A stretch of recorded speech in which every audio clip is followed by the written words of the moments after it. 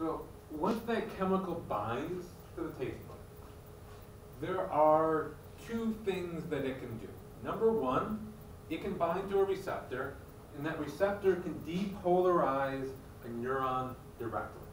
So essentially, that chemical is going to bind to a neuron. And when that happens, it's going to allow sodium to get in. It's going to cause a local depolarization, which can then cause an action potential.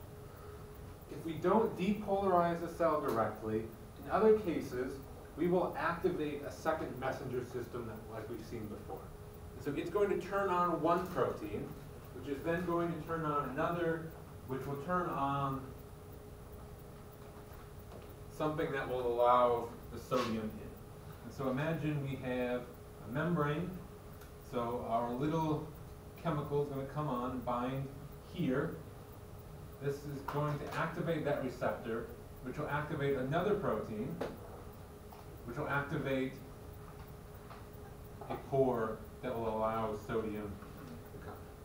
So it can cause the depolarization directly or indirectly. But in either case, you're going to stimulate a dendrite, which is going to cause an action potential to fire through the neuron and eventually get back to the brain.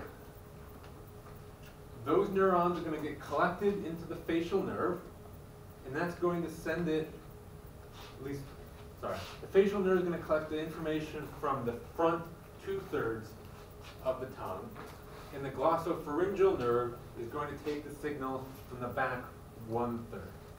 The vagus nerve is going to get the signals from all the taste buds that are not on the tongue.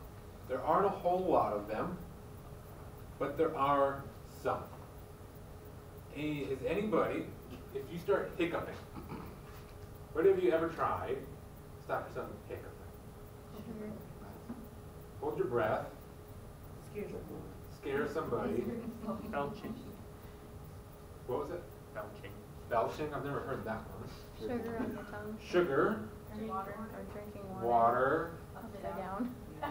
Does anybody ever try? I've had the best luck with drinking something sour, like lemon juice. So, hiccuping is a spasm of the diaphragm. Diaphragm is controlled, at least in part, by the vagus nerve. And so essentially that spasming is coming from bad signals going through the vagus nerve. And so if you can mess up and send a strong signal through these taste buds, you can kind of reset the vagus nerve sometimes. And so if you, at least for me, if I drink something like lemon juice, it basically takes over the vagus nerve and resets it, and sometimes it'll stop hiccuping. We just got a mouthful of lemon juice. Yeah, and then you and it's not worth it. That's taste. We're not going to go too much into taste. Next is smell, and the technical term for smell is olfaction. And so this is very, very similar to taste. It's just instead of touching a taste bud, we're going to have those chemicals touching the inside of our nose, and it's going to set off neurons in our nose. And so if you remember from lab, at the top of the nasal cavity, we have the olfactory mucosa. And in that mucosa, there are a whole bunch of olfactory cells which are neurons. And then along with that, there's going to be some epithelial supporting cells and then basal stem cells. So the epithelial supporting cells are going to be more or less the structure of this area. The basal stem cells are going to be able to form more of these epithelial cells. And so, but what really does the work here are the olfactory cells, which are the neurons. And so we're going to have parts of these neurons sticking down actually into the nasal cavity. So that's going to allow things that we smell, just molecules, to come up in here and bind to those neurons and create an action potential.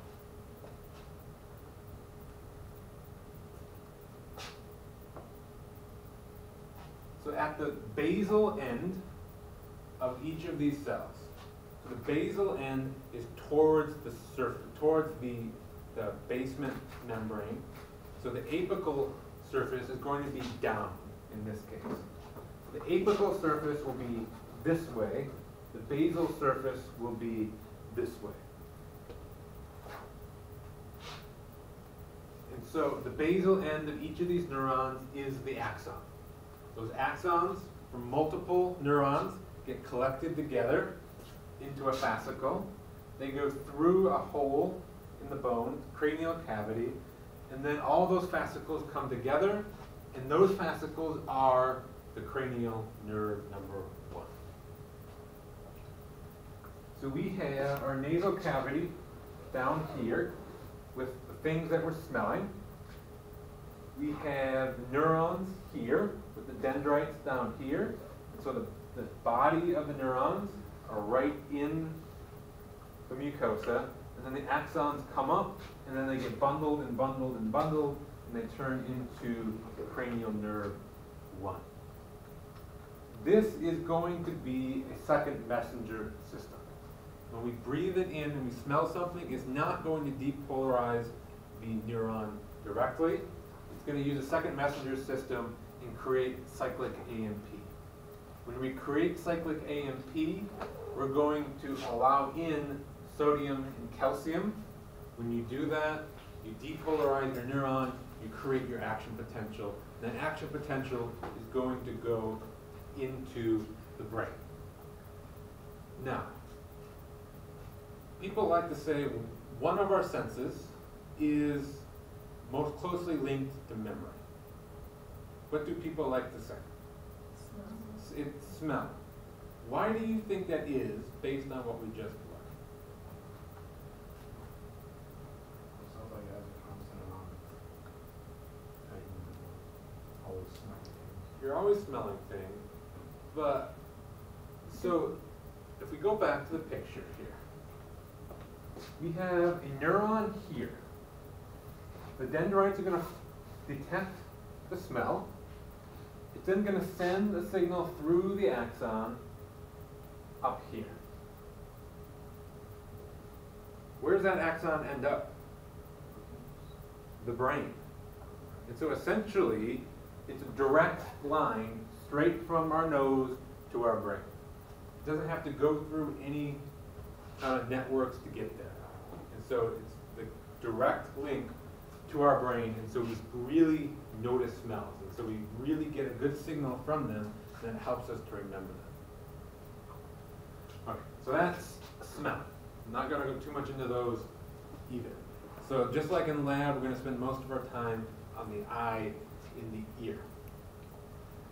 So it's important to keep in mind what vision is. We have a general idea, and immediately we have an idea of what vision is. But what vision is sensors in our eye detecting light bouncing off of things, right? Light comes from a light source, whether it's a light bulb or the sun or fire or whatever, and then it's going to bounce off something else and then go into our eye. So our eye is going to say nothing more than, I detected this wavelength of light in this direction. And then it's up to our brain to actually put together our version of what is consciously around us. So there are a bunch of accessory structures around our eye, most of which we learned in the lab. And so number one, we have the eyebrows, which do a couple things. One, it helps to express things non-verbally. It also protects our eyes from glare. If you squint, you kind of bring your eyebrows down. And it also helps protect our eyes from some sweat. Foreheads get really sweaty, and so the eyebrows kind of act as a little natural sweat band, right? So, there you go. After eyebrows are the eyelids, which are also called palpebra. And so these have some obvious functions. It's going to block things from getting into our eyes. It's going to help block light from getting to our eyes to help us sleep. It's going to help spread tears over our eyes to keep them moist. At the corners of our eye we had the commissures, and so there's the lateral and medial commissures. Which one's this one? Lateral, because it's on the outside. There are tarsal glands that are going to secrete some oil. And so if we just had straight tears, tears are made of mostly water. Water likes to evaporate. And so there are tarsal glands which are going to secrete some oil that's going to help prevent that. Then we also have eyelashes that kind of keep debris out of our eye. If you're like me, all they do is rub on sunglasses when you put on sunglasses, and they get really annoying. So basically all of those accessory structures are on here. There's a few things we didn't talk about. You're only responsible for the ones that we did talk about. There's also the conjunctiva. We talked about the conjunctiva in the lab. It's kind of a membrane that covers the front of the eyeball and then the inside of the eyelid.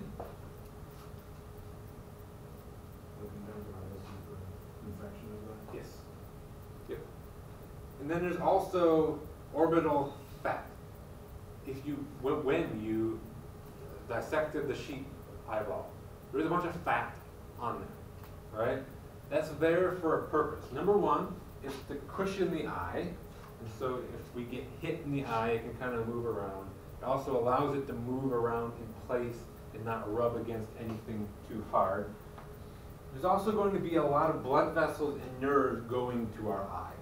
And so they need to be in something soft. Otherwise, they can get pinched. And when the eye is moving, it can pinch these blood vessels and nerves. So they're going to run through that fat, and that fat is going to be a protection for it. The tears, we learned, were made by the lacrimal gland. The lacrimal gland is above and on the lateral side of your eye. The tears are made up here, and then gravity can kind of pull them down onto your eye. By blinking, it spreads it over your eye, which helps bring the tears over to the medial corner.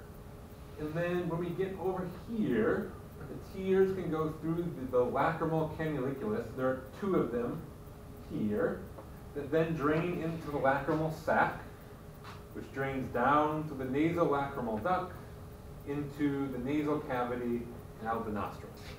So that's why if you start crying, your nose starts running. It's not snot, it's tears. It can flush snot out with it, but snot really has nothing to do with crying, right?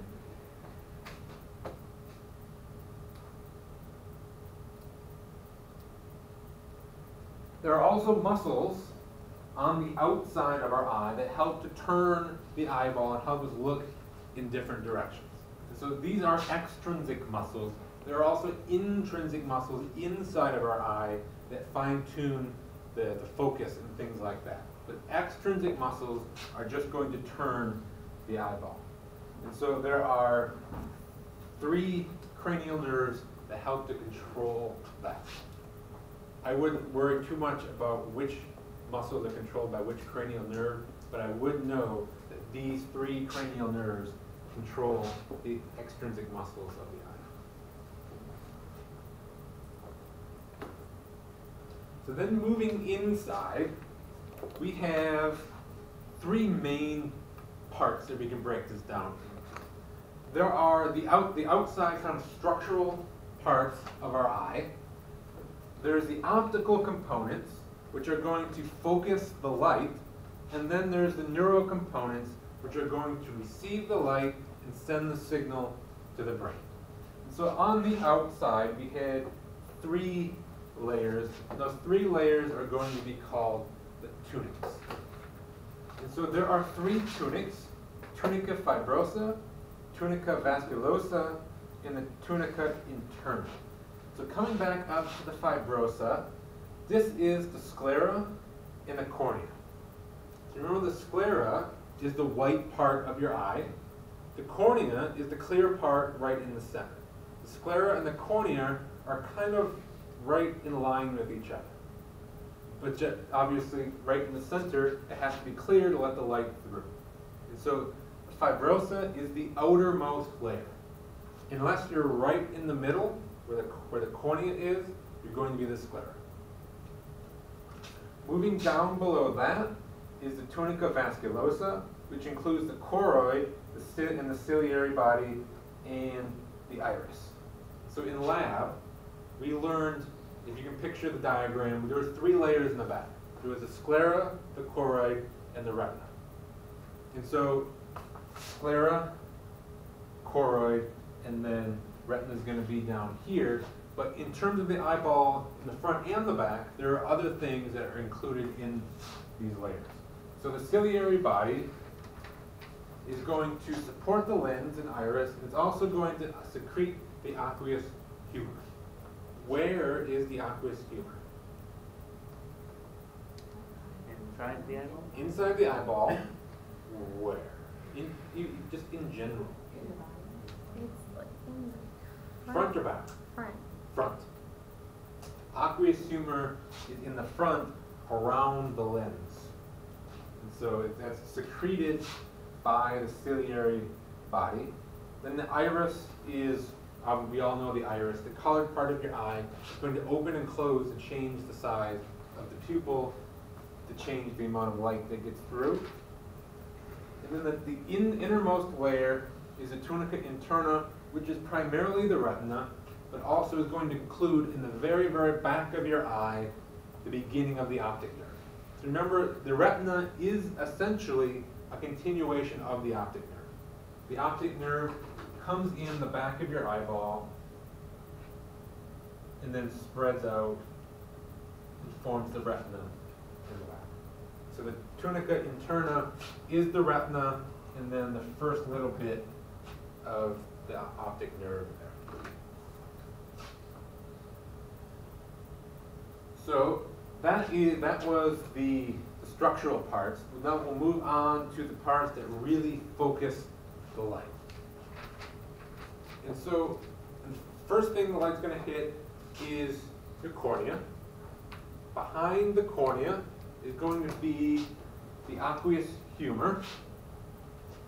Aqueous humor is this, the fluid that the lens is located in. So you go through that, then you're going to hit the lens. So we've got the cornea, it's going to hit the cornea. The lens is going to be back here, but that's the aqueous humor.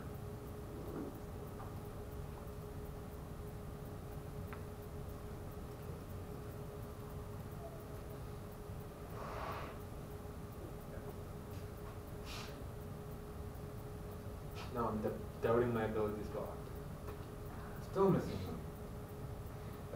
Look.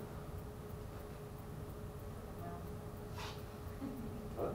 Looks like a mouse. I guess. Okay. So we're going to go through the cornea, through the aqueous humor, into the lens. And the lens is suspended by ligaments. And so that lens is just kind of hanging there. And that allows us to pull it different directions and change its shape. The lens is a fluid-filled sac. Think of a clear water balloon. It's round to start, but if you grab it and you pull it, it likes to flatten out. So depending on how much you pull it, you're going to change how much it flattens, and you're going to change the focus of the light going through it. So now we've gone through those. Now we're back in here into the big open part of the eye. What is the big open part called? Vitreous body, which is full of vitreous humor. Yes. Very humorous, right?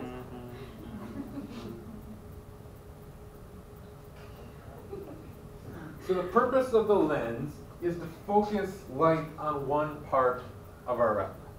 We want all of that light hitting that spot. What is that spot called?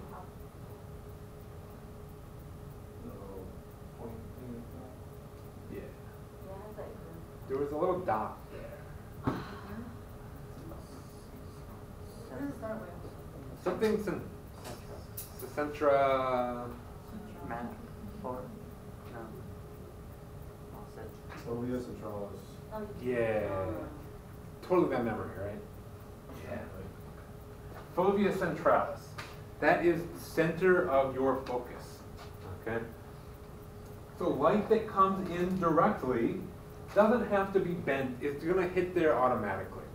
The light that does not come in right to the center has to be bent so that it hits in that spot. So the cornea is going to do a lot of that. But the lens is going to do the fine focusing. Think about our microscopes.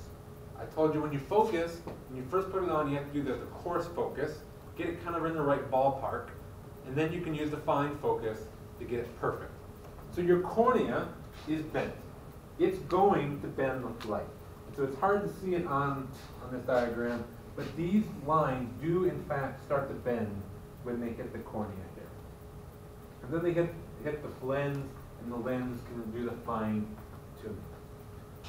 If we want to see far, we're going to let the lens become more round. And so do you think the tendons are going to tighten or loosen to make it more round? They're going to loosen.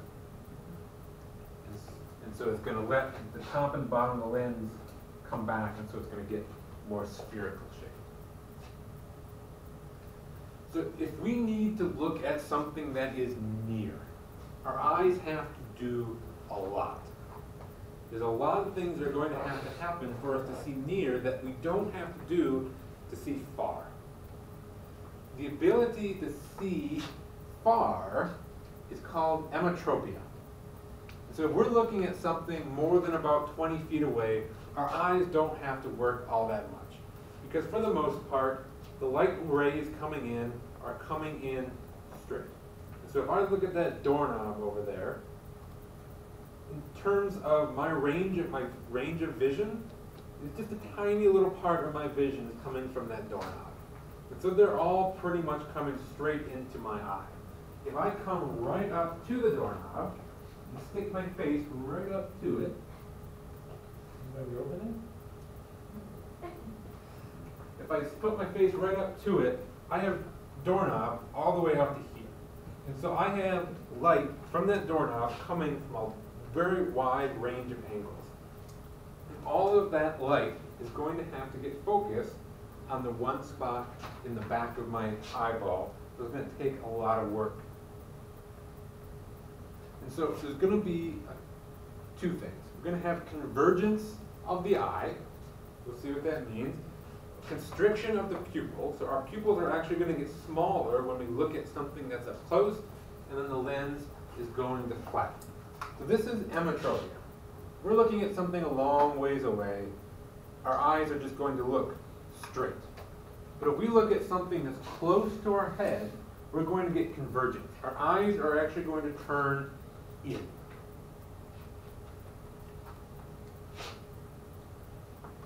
Our lens is also going to change shape. And so here, in emmetropia, that's far vision, it's basically pulled flat. It's pulled flat, so it's thin. Our eyes are dilated. They're big. We're going to be able to allow in a lot of light coming from a wide range of angles, because more or less, in the end, they're not coming from that far away from each other.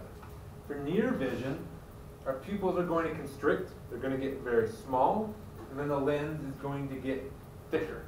A thicker lens, a more round lens, is going to bend the light more. Think of it this way. If you pull that lens as thin as possible, it's basically like a window. It's basically just flat. And when light goes through a glass window, it doesn't bend. It just goes straight through. If it goes through something round, it gets bent. So we need to bend all of this light.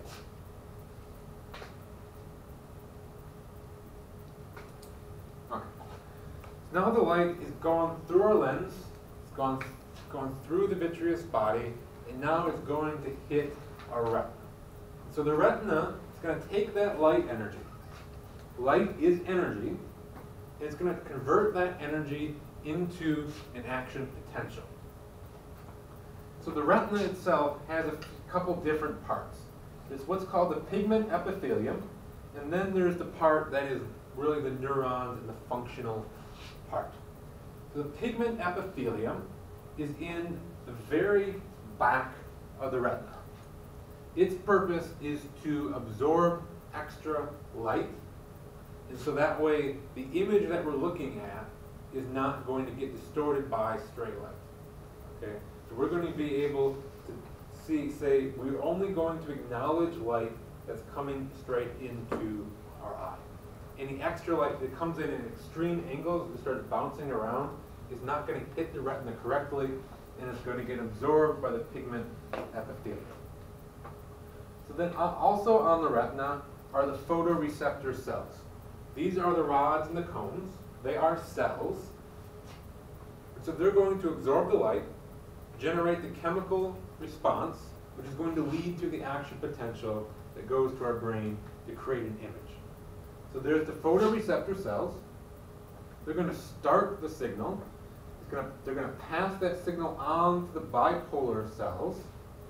And then the bipolar cells are just going to be a middleman to pass the signal on to the ganglion cells, which are other neurons with a very long axon that will send the signal to the brain. So rods and cones, all they do is they receive the light, start the signal, but they're not very long. They'll pass the signal on to bipolar cells, which just act as a bridge between the rods and cones and the ganglion cells.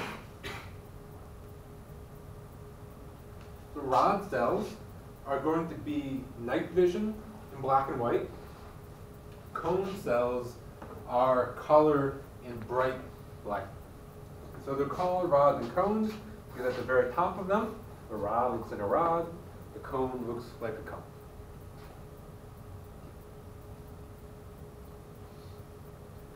So those ganglion cells, the things that are actually going to receive the signal from the bipolar cells, they have axons.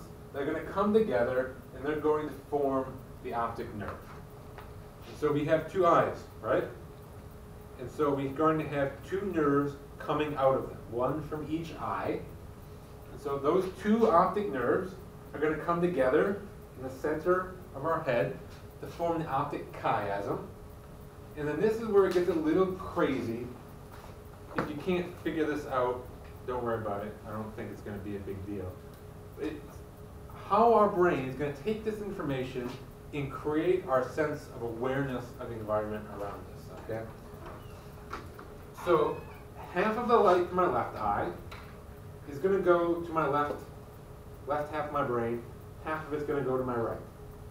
Half of the signal from my right eye is going to go to the left, half to my right. The right cerebral hemisphere, so this side here, sees things on the left because if they come from the left, they end up on the right back side of my eye. Can you picture that?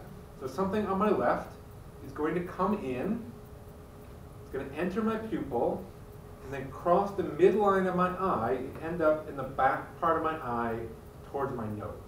Something coming from the right is going to go through my pupil and end up in the back left corner of my eye. And so things on the left end up on the right hand side of my eye, which goes to the right side of my brain, which controls what side of my body? My left. So if something is coming at me from the left, I need to respond with my left side. If all of a sudden a squirrel jumped out of the ceiling at me, I need to swat it with my left hand. But that's going to happen from the right side of my brain. And so when I see the squirrel coming from that way, it's going to hit the right side of my left eye, cause my right side of my brain to cause my left hand to swat it out of the air. And it's going to be awesome because I'm going to have it on video. I'm going to become famous, and I'm going to buy a big boat.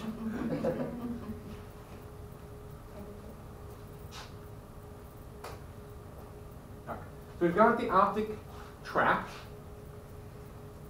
And so the optic chiasm, the two nerves come together to form the optic chiasm, but then it has to split again because we have two halves of our brain. And so it's going to split into the optic tracts. Those tracts end up in the thalamus, which we know is a very, very highly important part of our brain. It controls a lot of things, right? So that signal is going to end up in our thalamus. And then there are actually going to be other neurons that come from the thalamus that are then going to go into the cerebrum, which is where the primary visual cortex is. If you can picture that diagram showing the visual processing centers, they were in the back, right? They were not in the thalamus. So it's going to come from my eyes into my thalamus. My thalamus can do some things at that point, but it's also then going to send the signal onto the back of my brain into the cerebrum. So this is where it's going to provide me that picture of what's around me, the conscious awareness of what's around me. My thalamus can do very quicker things like making me swat the squirrel out of the air. I'm going to swat the squirrel before I even really consciously am aware of the squirrel, because I have squirrel-like reflexes. Swat, right? So this is kind of a summary of what we just saw. So we have light coming in, and so light, something on my left, is going to come in and hit on the right-hand side of that eyeball. These are going to come together, and we're going to form the optic chiasm here. It's going to split into the tracts. It's going to go into the thalamus, and then from the thalamus, it's going to go all the way back into the occipital bone. That's the eye. Good on the eye? That's where you say, aye, aye, Captain. I think that last picture looks funny. What? That last picture looks funny. That? It's Mine called too, something. for some reason. It's like a. Every time I see that picture, it reminds me of the end boss from Star Fox 64. And Anybody? Yeah, it's Andros, but the brain at the very, very end. Oh, yeah. Yeah, it reminds me. You got one Star Fox fan. Nobody else? With Star Fox 64. Okay. So there's the ear. Okay? So we know a lot about the ear. We're not going to go too much more in depth, more than what we already covered in lab. So we know that there's three parts. There's the outer, middle, and inner ear.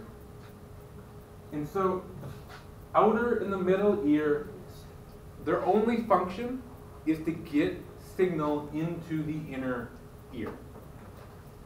So my question then is, why is the inner ear so far into our danged head? Why don't we just put the inner ear out here? Protection. Protection. Yeah. So that when you ignore the Q-tip box and you just jam it in there, you don't ruin your cochlea. Okay? Because it says right on there, don't stick it in there. But have you ever known anyone who used a Q-tip in for their ear without just sticking it in there? I mean, you're not going to wipe the outside of your ear. I mean, you're not going to buy a Q-tip for that, right? So the inner ear is going to take the vibrations that come into our ear, convert them into action potentials that will then go into our brain and let us hear things. So inner ear, there's two terms. These are things that you're actually familiar with. They're just not terms that we use in the lab. So we have the bony labyrinth, and the membranous labyrinth. Just looking at that picture, what does that remind you of? What does it look like? The semicircular tracts. Okay? So the semicircular tracts are, in fact, these things. So the bony labyrinth is just the bone around them. Those semicircular tracts are actually embedded in a bone. And so in order for them to be embedded in a bone, you have to have these basically tunnels in the bone. And so the tunnel in the bone is called the bony labyrinth. Inside of those bones is a membrane. And so just lining the tunnels is the membranous labyrinth. And so then the semicircular canals are going to be within that membranous labyrinth. So here's our semicircular canals. So for the ones in the lab, they're also pretty hard to get those somewhere. Cutting out bones and. Well, I think Not real time palette. I think the semicircular canals, the one the model that I used on the practice exam, I think it said it was fake. Oh. The middle ear bones were real, but they're just sitting there, so those you can just pluck out. And so the labyrinth itself is going to be the semicircular canals or semicircular ducts. So you have the bony labyrinth, the membranous labyrinth, and then the labyrinth. And so not only is it the semicircular ducts, but it's also the vestibule, which is the saccule and the utricle. And do you remember what these do?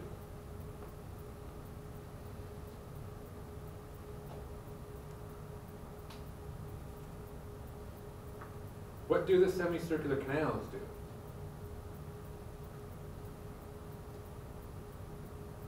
Not a good sign.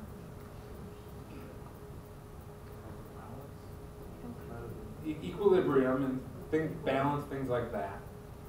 But there is a difference between what the semicircular canals do and what the saccule and utricle do. It's a slight difference, but it's definitely a difference. So if I tilt my head to the side, I can tell my head is tilted to the side. Which one of these is doing that, telling me that? Well, utricle and the saccule together. Okay?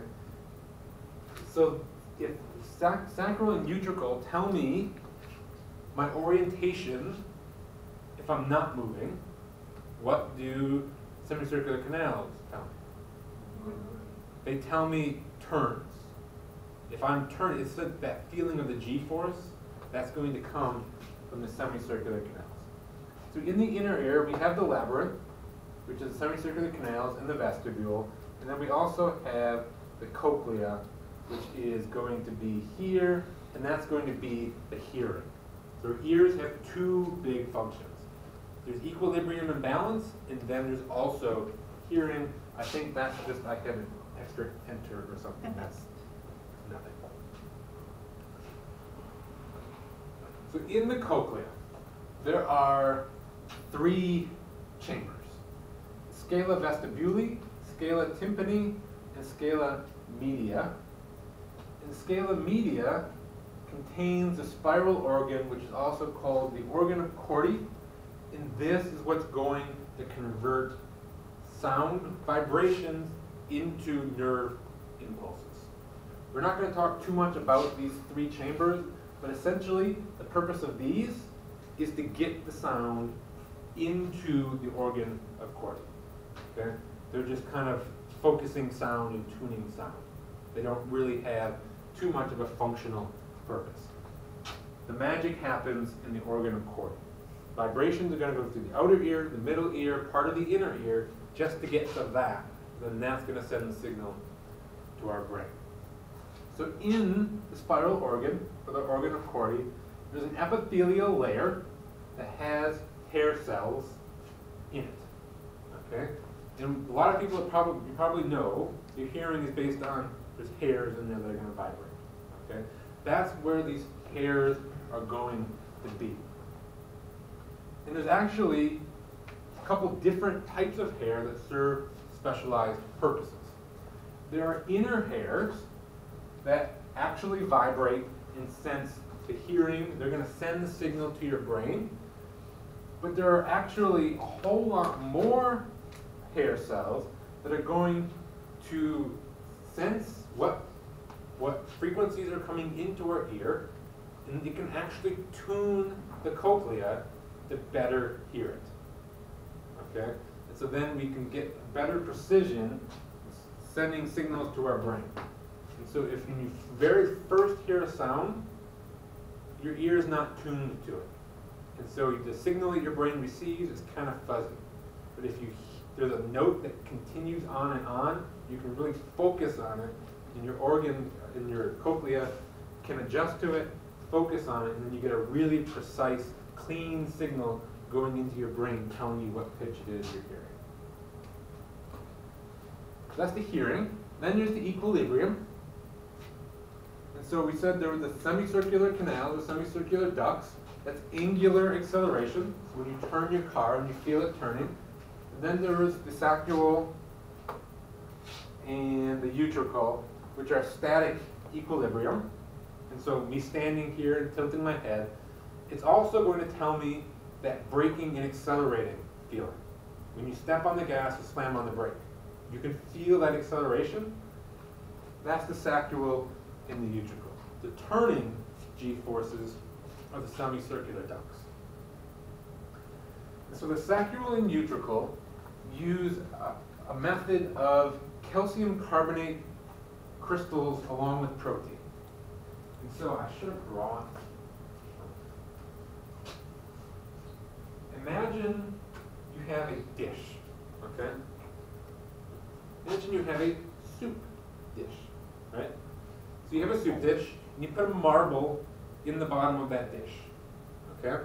Where's the marble going to sit? Assuming it's perfectly round. At the very bottom. It's going to sit right in the very bottom. Now if I quickly move my hand forward, where in that bowl is the marble going to go immediately? To the back. Because the marble is going to try to not move, right? The dish is moving under the marble. And so the marble is going to hit the back wall of that dish. But if that back wall of that dish can sense that the marble is there, it can send a signal to the brain saying, well, the marble went back, and so we must have moved forward. If I take the dish and I pull it back quickly, the marble is going to hit the front of the dish. And so my brain can say, well, the marble hit the front of the dish, I must have moved backwards. It's also the same thing. What if I take the dish and I just tilt the dish? Now where's the marble? It's over on this side here. And so I know if the marble's over here, I must have tilted that way. If I tilt this way, it rolls over there. Same thing if I go like that. What's the difference between that and it rolls to the front, or if I go like that? How's my brain going to know which one's which? Yeah, and then gradually. How quickly it happens. Yeah. It's how quickly it happens and how long it lasts. Right? If I tilt my head like that, it's going to stay that way. If I go like that, it's going to stay to the back. But if I quickly go like that, it's going to hit the back and then it's going to fix itself. Right? So that's how the saccule and utricle work. There's these little granules that move around and they sense where the granule is, and that tells you how your head is moving. Semicircular ducts or canals are the same idea, but instead of having granules, they just let water slash around. So now imagine I have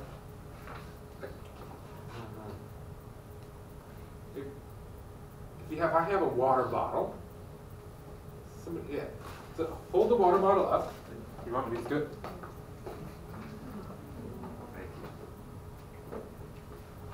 So I hold the water bottle like that, right? And if I quickly go like that, all the water rushed that way. If I go like this, all the water ends up over here. And so there are sensors all along this tube.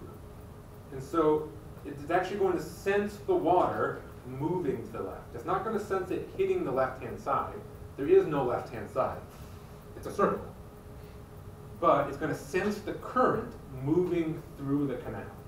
And all these canals are all oriented in different directions. Right? And so if I take this and I move it like that, I'm not going to have any current going this way. So that canal is not going to notice any change. But there's another, one of the other canals is oriented that way. And so now that one's going to notice it, right? And so how many, in three-dimensional space, how many directions are there?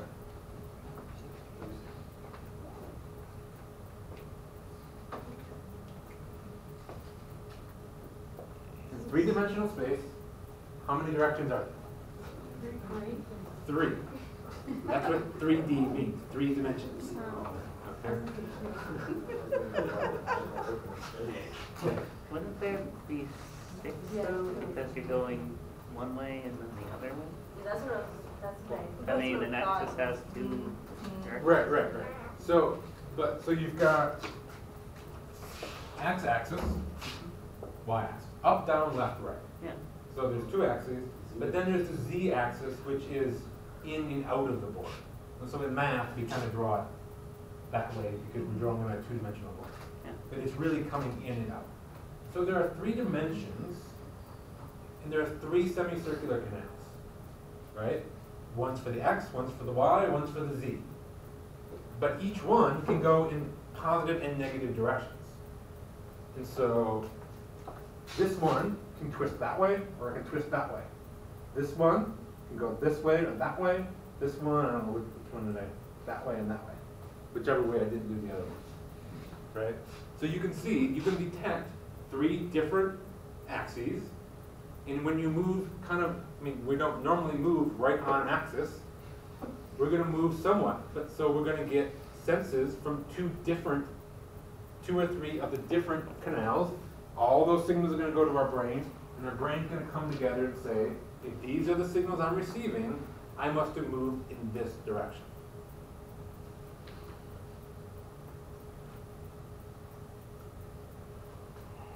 Okay, so now, going back to the cochlea. We have to get these signals from the cochlea into our brain. So at the base of the hair cells, these vibrations are going to hit the hair, and the hair is going to vibrate. When the hairs vibrate, it's going to cause a depolarization of neurons at the base of that hair. And so the base of the neurons base of the hair have an axon.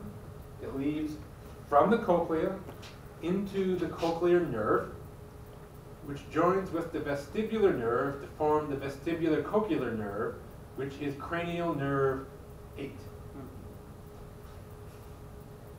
So each ear is going to send signal to both sides of the pons, and then they're going to end in the cochlear nuclei. Then, from the cochlear nuclei, we're going to have the signal going into the inferior colliculi of the midbrain. Don't worry about the inferior colliculi part. It's going to go to the midbrain next. So that's going to do some of the fast response things with hearing. So one is going to help us figure out what direction it's coming from. So I know which way do I need to turn in order to figure out what's going on. This is going to process change in pitch. This is what's going to make us get startled.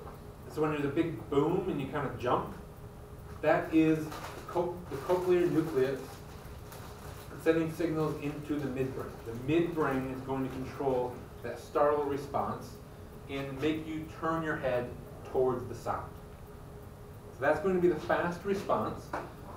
But then it's also going to send signals into the thalamus. And then the thalamus is going to send the signals to the auditory cortex and the temporal lobe, which is going to allow us to create that, again, conscious idea of the sounds around us. So when you hear the boom, you jump, and then you say, oh, that wasn't something worth jumping about. Because there's that slight delay, because it has to get from the midbrain into the upper part of your brain in order to create that idea. So we have the cochlea here, and then we have the equilibrium sensors here. And so they're going to come together, form cranial nerve 8, which is going to come into the cochlear nucleus. It's going to come from the cochlear nucleus up here into the blue olivary nucleus, which we didn't even talk about. Then it's going to come up here into the inferior colliculus, which was located in what part of the brain? The midbrain. And then it will come up here into the thalamus. And then the thalamus will send it over here into the primary auditory cortex. So there's a bunch of steps here. Okay? But really, the most important ones are the midbrain and the auditory cortex. And that's it. So what rods, or, never mind, I just gave the answer. No, you didn't. Yes, I did. Why? How about this? Black and white. Which cells are not getting much sensory information from this screen? Cones. The cones. Why? Because Black and white. The cones. And if when, not if, but when you go home and you eat ice cream to celebrate your fantastic score on the exam, what sense is going to get stimulated? Not obviously taste, but what's the technical term for taste? Gustation. Gustatory.